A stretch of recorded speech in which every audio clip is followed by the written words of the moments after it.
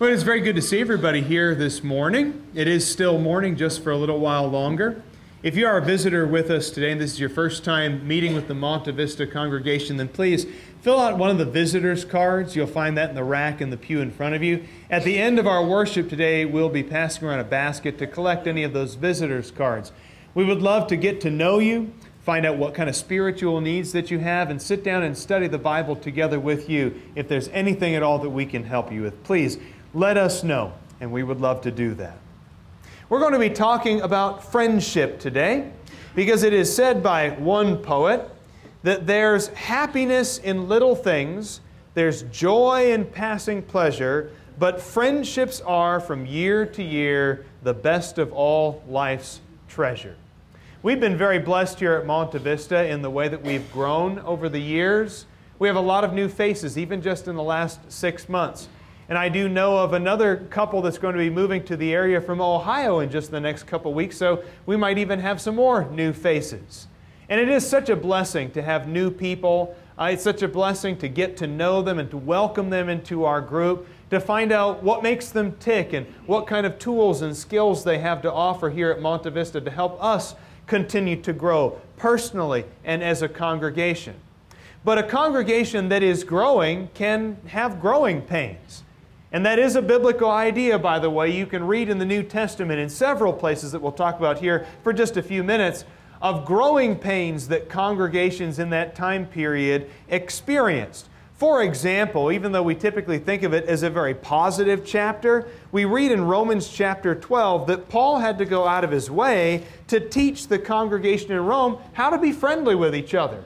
That Paul felt like it was worth his time and worth their time to spend an entire chapter talking about things like service and hospitality and practicing love and giving with liberality and cheerfulness and being, as it says in verse 10, devoted to one another in brotherly love and giving preference to one another in honor. He says down in verse 15, rejoice with those who rejoice and weep with those who weep. Be of the same mind toward one another. Do not be haughty in mind, but associate with the lowly.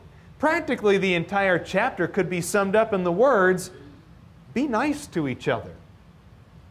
Be friendly to each other. Corinth needed to hear some things about friendliness as well. And again, while 1 Corinthians tends to have a lot of very positive things in it as well, there are some things in 1 Corinthians that are downright harsh if you really read them. In chapter 6, for example, the church at Corinth lacked friendliness to such a degree that Paul criticized them for suing each other. Now, I don't think Monte Vista will ever reach that point, and I know that it hasn't in the past, but think about what it would be like to be a member of a congregation that was so at odds with each other that members were suing each other. That's tough. Corinth needed to learn a thing or two about friendliness, to the point that in chapter 13 of 1 Corinthians, Paul actually has to give them a working definition of what love is. When you have to be taught what love is, it means that there's some areas of your love that need to be grown a little bit, that maybe you're missing something, lacking something. In the book of James, in James chapter 2, James has to write to the people in that audience to be very careful with how they treat each other when it comes to economic differences in the congregation. He starts James chapter 2 with verse 1, writing, "My brethren, do not hold your faith in our glorious Lord Jesus Christ with an attitude of personal favoritism." And he goes on to explain the problem in that church was that there were rich members who were given places of honor and respect, and there were poorer people visiting that congregation who were told to sit in the back and stay where we don't have to look at you or smell you or deal with you. Now, don't tell me that that congregation didn't need to learn a thing or two about friendliness and being welcoming to people. This issue of friendliness in a congregation is a biblical idea. And as we grow, not only do we have to practice friendship with new people, new faces, welcoming them into the group, helping them feel like this actually is a spiritual family, but we have to make sure that we continue to cultivate relationships with people who are already here. so those relationships are not left lagging behind or neglected in some way. We need to remember something. That within a congregation of Christians, it's not just that we're here like this is Weight Watchers or a Boy Scout meeting. We don't just have some shared mutual interest in spiritual things. We are brothers and sisters. We are sheep of the same flock. We're to depend on each other, to lean on each other, to love each other, and to give preference to one another in honor. We must be friends with each other, first and foremost. Now it starts with love, because if it doesn't start with love, I don't know what else you can put in its place. Here's a couple of passages of Scripture for you to think about on this subject. In 1 John 3 and verse 16 it says, "We know love by this, that He laid down His life for us, and we ought to lay down our lives for the brethren." Our friendship must be to such a degree that we'd be willing to lay down our lives just as Jesus laid down His life for us. 1 John 4 and verse 7. "Beloved, let us love one another, for love is from God, and everyone who loves is born of God and knows God." And if we can learn to love each other, what John is saying is we learn to love God. We show our love for God in how we love each other. In chapter 4 and verse 11 of the same book, "Beloved, if God so loved us, we also ought to love one another." And I'm impressed here that of all the characteristics that could have been named as the most distinguishing thing among Christians, it is love that is always at the top. And Jesus Himself said the same thing. In John chapter 13, verse 35, in His own words, "By this all men will know that you are my disciples, if you have love for one another."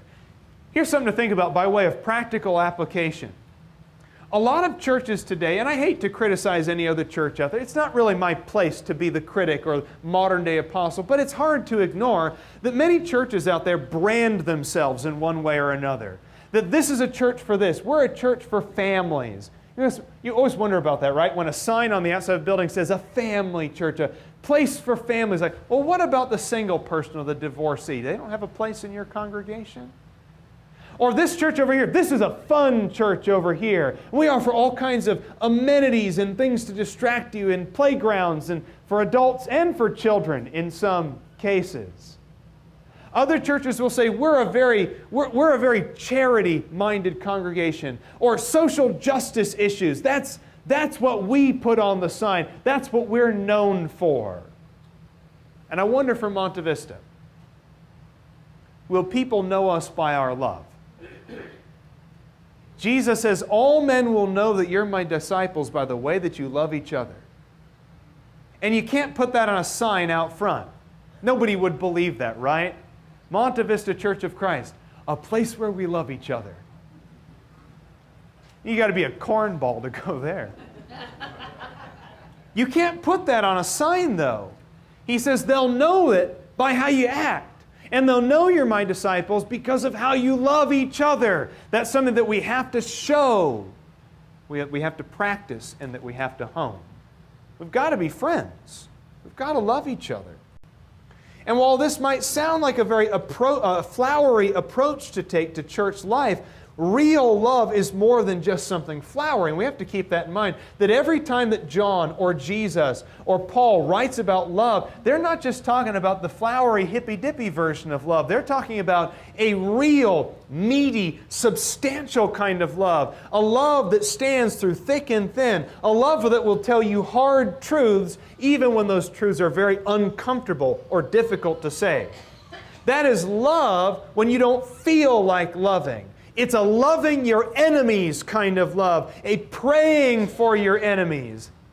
That's the kind of love that we read about in the Bible. And that love might not initially be driven by affection, but it is driven and motivated by our respect for God and every one of His creatures. A couple other verses to think about. 2 Peter 1 verse 7, "And in your godliness you must supply brotherly kindness." 1 Peter 2 verse 17, "Honor all men, love the brotherhood, fear God, and honor the king." 1 Peter 1, verse 22. Since you have in obedience to the truth purified your souls for a sincere love of the brethren, fervently love one another from the heart. Hebrews 13, verse 1. Let love of the brethren continue. And I think what he means by that is keep cultivating it. Keep working on it. Or as Paul would write to the Thessalonians, you have no need to have anything written to you about your love. All I tell you now is excel still more. Can we be that congregation that we already love each other, but can we be doing better? Another aspect of friendship that I think needs to be cultivated is trustworthiness. Trust is such a powerful ally in establishing and maintaining good friendships. After all, if you don't trust somebody else, or if you yourself cannot be trusted, I think there's very little that can ever get accomplished in a group of people trying to work together. If you don't trust me, why would you listen to me every Sunday? If I don't trust you, why would I stay? If we can't trust each other across one aisle to the other, from one pew to the next, across generational lines as well, from old to young, if we can't trust each other, there's really not much that Monte Vista is going to accomplish as a congregation. When you learn to trust one another, when we learn to become trustworthy, a genuine state of accomplishment can be found. To learn to cultivate trust in our relationships, we first must understand that it has to be earned. You can't just buy trust. It's not bought and sold like a cheap product at Walmart. It must be practiced. It must be nurtured through years and years of hard work and proven reliability. That's why when you read about the qualifications for elders in 1 Timothy chapter 3 and verse 7, trustworthiness or reliability is one of the things that an elder must have. And elders can't just buy that overnight. They have to have that reputation that is earned through years and years of work. The same applies to widows in 1 Timothy chapter 5 and verse 10, that if widows are going to be put on a register to be taken care of by the congregation, they must show and have a reputation for trustworthiness. Young men in Titus 2 verse 8 must be shown to be trustworthy. Deacons must be trustworthy in 1 Timothy 3 and verse 10. Christians in general must be trustworthy according to Romans 13 and verse 13. And if we don't practice trustworthiness in our lives, we will never earn anybody's trust. The second thing about trustworthiness, though, is that we need to acknowledge that it can be broken. That once you've earned somebody's trust, you must continually keep it as if it is a fine piece of china. It can be chipped, it can be cracked, and it can be shattered if you drop it on the floor. Consider the story of John Mark, for example, who was a cousin of the apostle Barnabas. We read in Acts chapter 13, verse 13, how this man abandoned Barnabas and Paul while they were on one of their missionary journeys. Now, from that reference, it doesn't seem like much. It simply says that he decided to go home. But when you read about it a little bit later on, you see in Acts chapter 15, verse 38, so a few years later, a couple of chapters down the road, Barnabas wants John Mark to go with them on another missionary journey.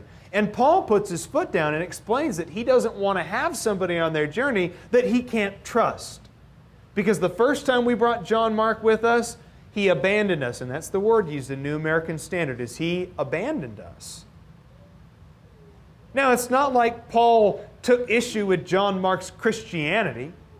Perhaps John Mark was simply young, inexperienced, and immature, and in the heat of the moment made a bad choice in his immaturity. He wanted to go home. Maybe he didn't listen to Luke chapter 9 very clearly when Jesus said, nobody, when you put your hands to the plow, nobody is allowed to look back at home and long for hearth and home. But Paul didn't want him. He couldn't trust him. And he's not going to put his trust in somebody who's shown to be untrustworthy. Now, the nice thing, of course, is that when you read later on in Colossians 4 and verse 10, Paul actually calls John Mark a very useful person in the work of the gospel. So at some point, John Mark earned Paul's trust back. But I think we need to keep in mind, you can lose trust. You can lose a reputation for trustworthiness. So how trustworthy are you? Are you trustworthy when it comes to people's secrets? Or are you a talebearer, like it says in Proverbs 11, verse 13? He who goes about as a talebearer reveals secrets, but he who is trustworthy conceals a matter.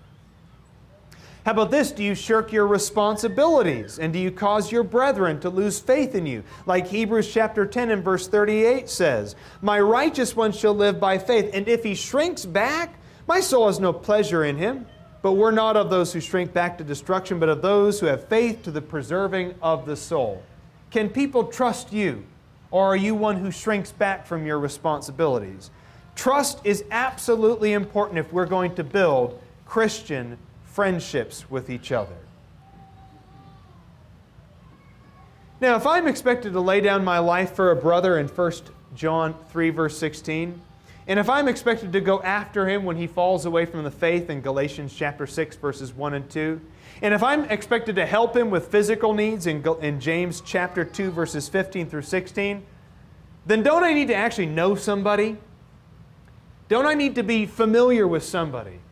To take the time to get to know some. If I don't know you, then I don't know what problems you have. And I don't know what needs you have. And I don't know how I can be helpful to you. Maybe as a little bit of a plug for one of our goals this year that our elders announced recently, we're going to be adding a deacon or possibly 2 deacons to a job here at Monte Vista.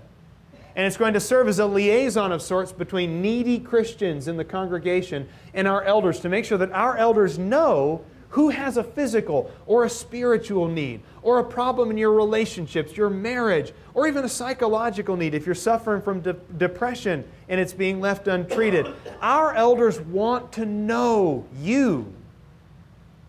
And they're going to put a deacon in place to help make sure that that information gets to them in time. But you have to be willing to share. And that's on you. That's on you to be willing to share when you actually do have a physical or spiritual need of some kind. You know, church is one of those words that we use in a lot of different contexts, unfortunately. And sometimes we talk about church like it's just a thing that we go to. Like I said, like a Weight Watchers meeting or a Boy Scout troop, or going to see a movie at a movie theater. But you know what? At the end of the movie, you get up and walk away, and you don't have a relationship with the actors in that movie. And when you're done with Weight Watchers, you've left that context, right? And your relationship to other people in the group is only within that context, at least for the most part. Church is not like that. Church is not something that you go to and then leave. It has to be more than that. And if you don't feel like you're getting anything out of church, then maybe the problem is that we don't know each other. So what I would like to do then is get very practical here and just give some tips on how to get to know each other. You might be thinking, well, why do we need to have tips to get to know each other? Well, there's different personalities. Everybody's different. Some people are more willing to talk, others are not. And if you're not equipped with the skills or the tools yet to get to know people, then I would like to just offer you a few tools that maybe you can use. And maybe if you're already good at getting to know people, these are some things, some suggestions that you can use to get even further out of your comfort zone. And by the way, we do have this thing here at Monte Vista, and we joke about it. I get it. We joke about it. I don't think anybody takes it seriously. But is there not a bit of a divide between the front half of the auditorium and the back half of the auditorium? And it's interesting how we all get to know the people who sit near us. We all get to know the people who go out the same door as we do, this door or the one in the back. You ever thought about sometimes moving to a different door at the end of worship? Switching spots, you know, so that worship is over, we finish with the last song, and you go to the other door, and you meet all the other people in the auditorium who are here every Sunday. It's an amazing thing, isn't it, when you leave your own comfort zone, even if that comfort zone literally is a zone. It's amazing how quickly you get to know people. So just some things to think about, some practical tips to log away in your toolbox of building friendships. The first one is this: ask about people's life stories. If you don't know somebody, the best way to get to know them is interview them. And people love to be interviewed. I mean, if anything, people love to talk about themselves if they're uncomfortable talking about anything else. And that's not because we're selfish or egotistical or anything. It's just that we know ourselves. I know where my hometown is, and I know what I do for a living, and I know what my hobbies are. So if you don't know somebody, then consider asking questions like that. Where were you raised? Was it a big town or a small town? Where'd you go to college, and what did you study? What kind of sports did you do in high school? Were you in band? Really? So was I. What musical instrument did you play? Great! That's a conversation that's just built into your own memories. And you start to build connections with people. And it's amazing, after 5 minutes, you will find something that you have in common with somebody. I promise. You will find something if you mine deep enough. You might have to mine pretty deep with some people, but if you mine deep enough, you will find something that you share with them. Be helpful and be available as well. There are very few people who have an aversion to those who are eager and happy to serve. So when things come up like someone needs help moving, are you there to help them? Are you there to help out? And that's not the only thing, obviously. Are you there for people when they go to the hospital? Are you there for people to hold their hand when a loved one passes away? Are you there for people when they need help managing their finances or managing their young children? Are you there for people when you can tell that their car is on its last leg and maybe could use a little bit of a tune-up? Are you there for people to help them? Because like I said, one of the easiest ways to build a friendship with somebody is to just be available to help them with the things that are on their mind in their life right now. Galatians 5 verse 13 says, "But through love we serve one another." Through love we serve one another. Dig deeper into what makes a fellow Christian strong. Now this is going beyond just where were you raised and what college did you go to. This is taking the conversation to the next level. Ask who people's great influences were. Who influenced you to become a Christian? Who has left the greatest impression on you? Who are some preachers that you've heard over the years that are your favorite preachers? What's your favorite book of the Bible or a favorite verse in the Bible? What are things in the Bible that you struggle with? Things that you don't understand or that you'd like to understand a little bit better? These are deeper questions that we can ask that get to the core of who a person is in the expression of their faith. Stop allowing excuses to prevent you from attending all of the great and uplifting activities that go on here at Monte Vista. There's always something going on. At least once a month there's an activity of some kind going on. Whether it's a prayer meeting or singing at somebody's house or going to a retirement home and singing, a potluck of some kind, a social activity that's going on. There's always something going on. And I know that there's always an excuse you can use not to go. I know. There's always something on TV.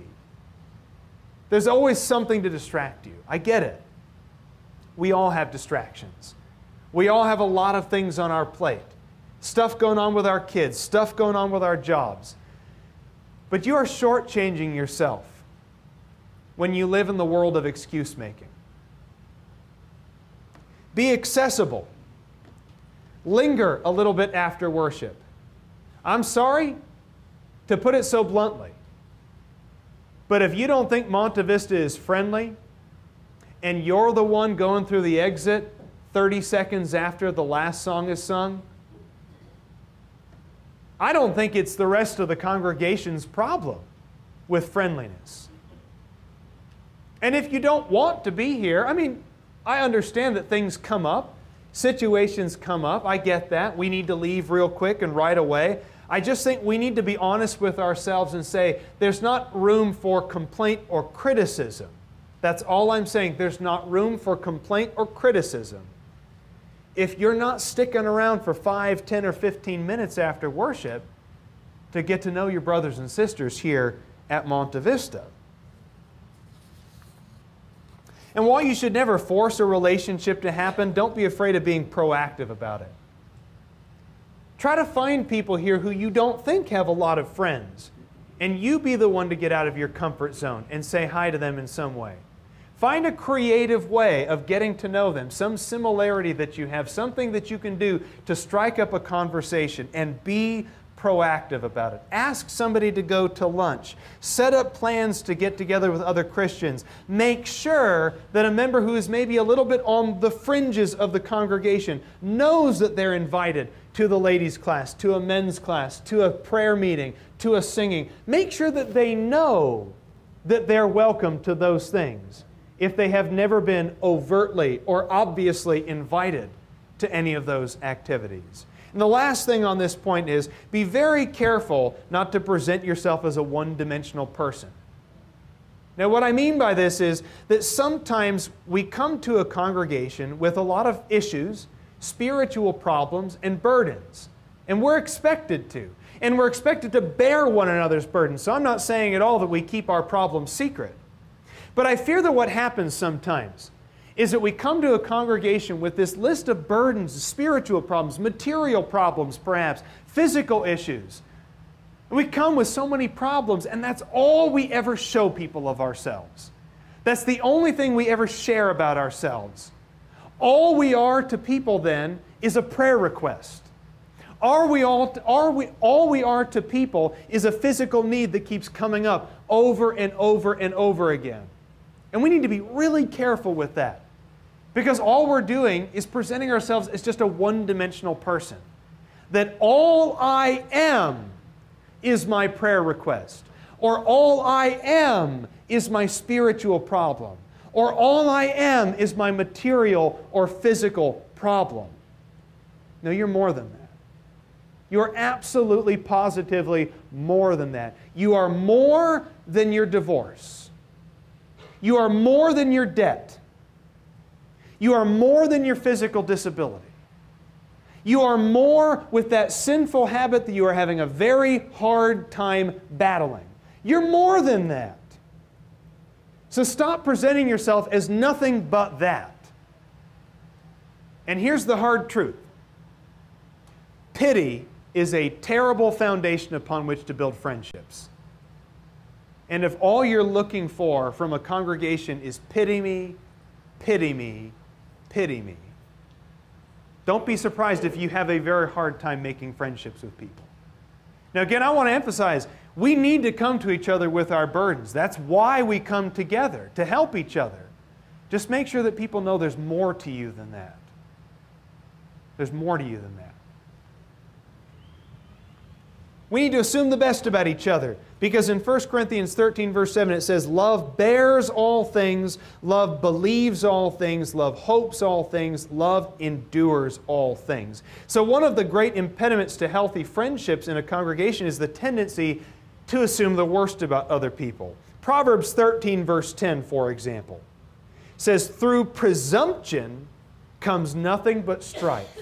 And what that verse means is that when you always assume the worst about everybody else, you assume that somebody has it out for you, or somebody's jealous of you in some way, or you assume that somebody's trying to stab you in the back or manipulate some situation to where you get it in the end. When you always assume that life is a conspiracy against you, well, don't be surprised when life turns out to be full of strife and trouble. And it hurts a congregation through presumption. I've always loved that. Through presumption comes nothing but strife. Proverbs 12, verse 18. There is one who speaks rashly like the thrusts of a dagger, but the tongue of the wise brings healing. And which one are you doing? Which one are you doing? Don't assume the worst about everybody. Sometimes we might hear things like, well, I had that couple or that family over last month, but I haven't been invited to their house yet. I've been in their house so many, or they've been to my house so many times, but I've never been to their house. I helped that person move in, but they weren't there for me when I needed help moving something. So we kind of keep this like running laundry list in our minds of all the things I've done for that person, and I visited that person in the hospital, but they didn't come when my baby was born. You know, there's a lot of reasons why maybe somebody wasn't there at that particular case. Be very careful not to assume the worst about everybody around you. Instead, assume the best. Assume the best about each other. Assume that sometimes we're forgetful and we overlook something. Assume that that card that you haven't gotten yet, maybe it's in the mail right now and it's going to come tomorrow. Assume that that person who you really thought ought to visit you maybe had problems of her own or his own that prevented that. Assume that there's always a good reason. Because I'll tell you what, it is better in life to assume the very best about people than to constantly assume the worst and hem yourself in through negative and bitter thinking. And the last point I'll make this morning is this. We must be building fibers of friendship in a congregation. And I'm going to get a little corny with you. I'm sorry. Some of my analogies are really corny. Some of my analogies are just downright bad. This one's just corny. You ever heard of the term tensile strength? Have you ever worked at an airport or anything? What's tensile strength? It's the strength of the material of your briefcase or your suitcase or your luggage. It's the strength of the material in the shoulder strap in your car, your seat belt. Tensile strength is the measurement of how strong a material is. So for something like a seatbelt or a suitcase, you really want to have high tensile strength. And where does that come from? Well, it comes from having many fibers woven together. The more fibers, the stronger those fibers are, the better. In the book of Ecclesiastes, for example, and I know this is a verse that we've read a number of times in the past, but when the writer of Ecclesiastes talks about friendship in Ecclesiastes 4 and verse 9, he has this to say, "Two are better than one because they have a good return for their labor. For if either of them falls, the one will lift up his companion. But woe to the one who falls when there's not another to lift him up. Furthermore, if two lie down together, they keep warm. But how can one be warm alone? And if one can overpower him who is alone, two can resist him. A cord of 3 strands is not quickly torn apart." And if that's true of a cord of 3 strands, imagine what it would be like with a cord of 200 strands at Monte Vista. To have 200 people bound together in love and friendship. Now the reality is this. You can't have 200 really close friends. I mean, I can't. I don't think most people are capable of that. I would say most people are capable of maintaining about 100 really close friendships. Facebook maybe gives us a false sense of friendship or the illusion of having, I've got 1,000 friends. You go through your Facebook friends list, you go, how do I know that person again? Realistically, we can have maybe 100 people that we're really close with. So when a congregation gets to be 200 members or 300 or 400 or even more than that, how do you build friendships with that many people? Well, here's my challenge to you. I believe this is the answer. Just do what you can. And if you can get out of your comfort zone and build a friendship with just a couple more people, just a couple of people that you weren't friends with before, that you knew nothing about them before except for their face on the picture board out here, if you can just get out of your comfort zone and just get to know just a couple more people, and I'll get to know a couple more people, and if he gets to know a couple more people, and if she gets to know a couple more people, and if all of us work together just doing what we can to build a few more friendships in Monte Vista, all it does is it just creates fibers in the congregation. These fibers of friendship, a little fiber between these people, and a strand between these people, and a weave between these people. And it increases the overall tensile strength of the congregation. And as one group of people, we become stronger together. That's my challenge for you. I don't think it's realistic to say that you have to be buddy-buddy with every single person in every congregation that you're ever going to be a member of in your life. But you can get out of your comfort zone and find somebody, a few people, a couple of people that you weren't friends with before, and push yourself just a bit to just add that fiber of friendship that makes us all stronger. Now, if you're not a Christian here this morning, you really ought to be. You need to become a Christian. You need to listen to the gospel, which in short is he who believes and is baptized shall be saved, according to Mark 16, verse 16. If you'd like to be a part of God's kingdom and have all of your sins washed away, or if you are a Christian, you've not been living right, maybe that's the reason why you've had a hard time making friends, because you've been living a life of hypocrisy. You come and you look the part of the Christian, but you've failed to live it day in and day out. Whatever spiritual need you have, please let it be known by coming forward as we stand and